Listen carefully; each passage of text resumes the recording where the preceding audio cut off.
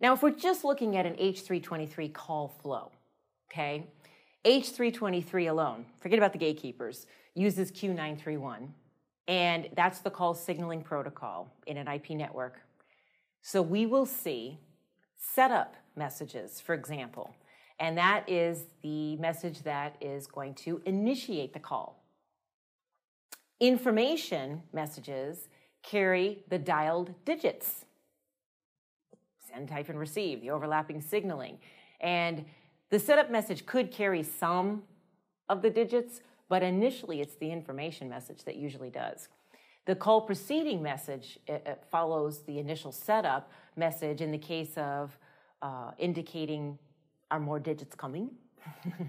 Are more digits coming until the timeout value is reached. Alerting says, okay, ring, ring, ring, or for the busy signal. If it's ringing, we expect that the next thing is someone might answer. They don't have to, but if they did, then the connection will be established and the D channel sees some information flowing down it saying, hey, they're connected. It also includes information like what channel is being used, so we don't try to use that channel again. So it's in use.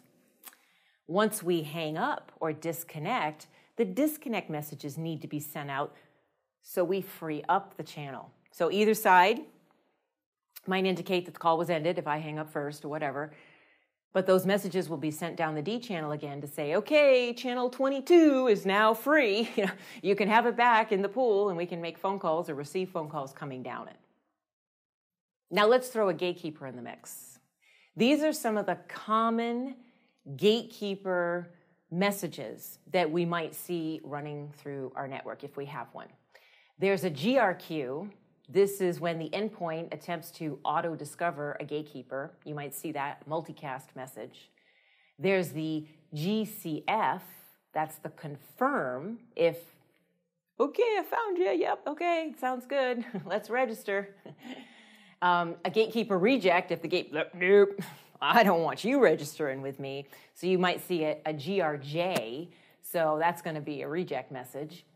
Then we have RRQ, which is a registration request. So once I find a gatekeeper, and let's say they don't reject me, then I will attempt to register with it. So I will send a request saying, hey, I'd like to register with you. And if everything goes well, and the gatekeeper accepts me, then I'll get an RCF, a confirmation. If things didn't go so well, then I'm going to get a reject message of an RRJ saying, yeah, no, I'm not letting you register with me.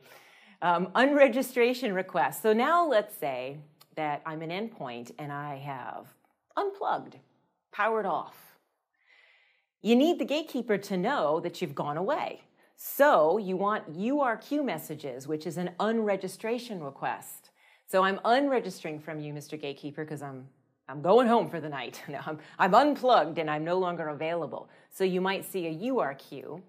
A UCF is a confirmation that happened.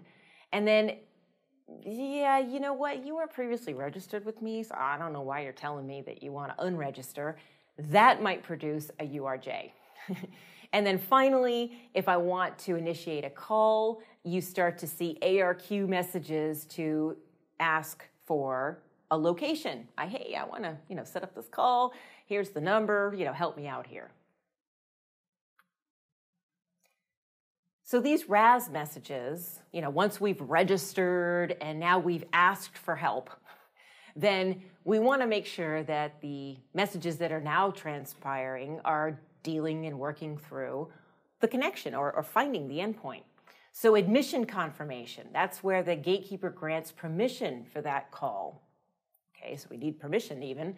And there's an ARJ, which is a reject, which means couple of things. It might not mean anything horrible. It might mean that the endpoint isn't registered with the gatekeeper and it doesn't know how to find it.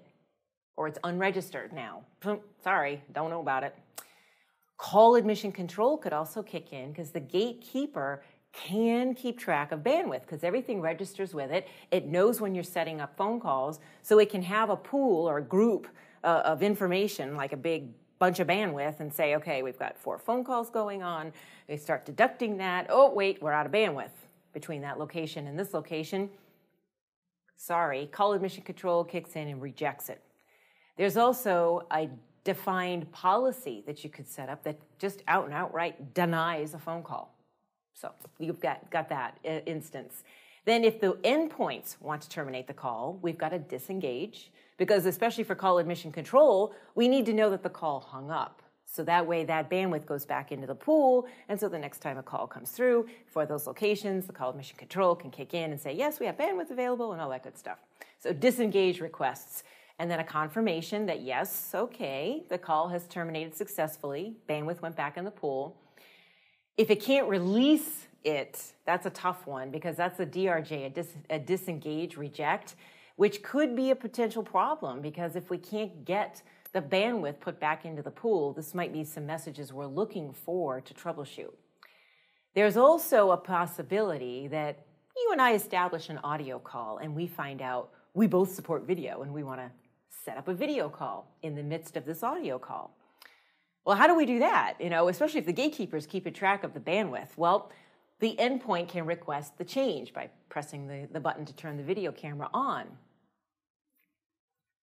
The BRQ, bandwidth request, can be sent out, and we either get, yes, you can have it, or sorry, but the requested information that you need for bandwidth is not available, and we can't give it to you.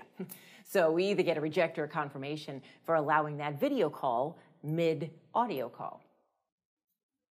Now, if the gatekeeper is part of your H.323 world, it has to be part of the loop. So when we want to make a phone call, like endpoint A wants to call endpoint B, we first have to ask the gatekeeper. Well, we asked our local gateway, and it didn't know. And it said, look, I don't know anything. Let's go ask the gatekeeper. That's where I'm supposed to go next. So now we hit the gatekeeper. And so in its little database, it knows where endpoint B is located, right? So we've got called party information, we've got the destination IP address, and now we've got the setup messages. Hey, we found you. Let's go ahead and negotiate, and let's go ahead and connect. So finally, when the connection does get established, that's when H.245, remember the top part is H.225, the bottom part is H.245, where we can now negotiate potentially, hey, what ports do you want to use? What codec are you using? Blah, blah, blah. So back and forth, we do this negotiation. And then finally, the audio and or video data streams can be set up. Now, I am elaborating, and I am talking about this in, very slow. It seems like, gee, how long does it take to set up a phone call these days? No, it doesn't take that long. We're just having to go through each little piece, but it's happening within seconds. I mean, this is very, very fast, how this call setup and this call connect and negotiation takes place behind the scenes. I mean, there is no delay whatsoever. It's not like, oh, goodness, now that we set up video calls, it takes, 30 seconds to establish a phone call. No. It doesn't happen that way. It happens very, very quickly.